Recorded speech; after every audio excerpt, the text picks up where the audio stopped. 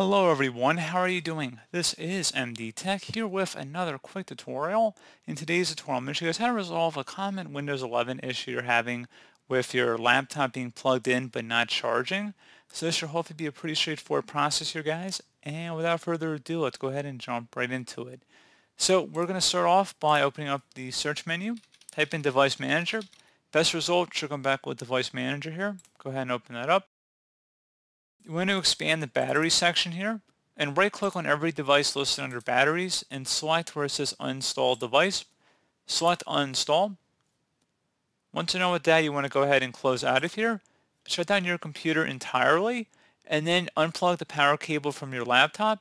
If your laptop does have a removable battery, you should remove the battery and then wait a couple minutes and then plug it back in.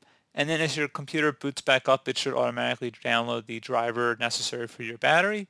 So at that point, it should be working properly. So since you did that, we're going to go ahead and restart our computer.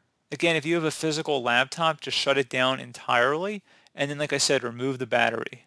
But if you don't have a battery that's easily removable, just go ahead and just do what I just did and then just restart. That's fine as well. But it'd be better if you could remove the battery, but you know, we take what we can get, so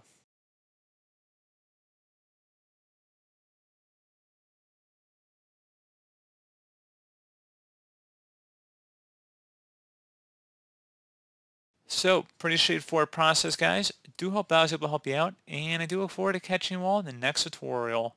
Goodbye.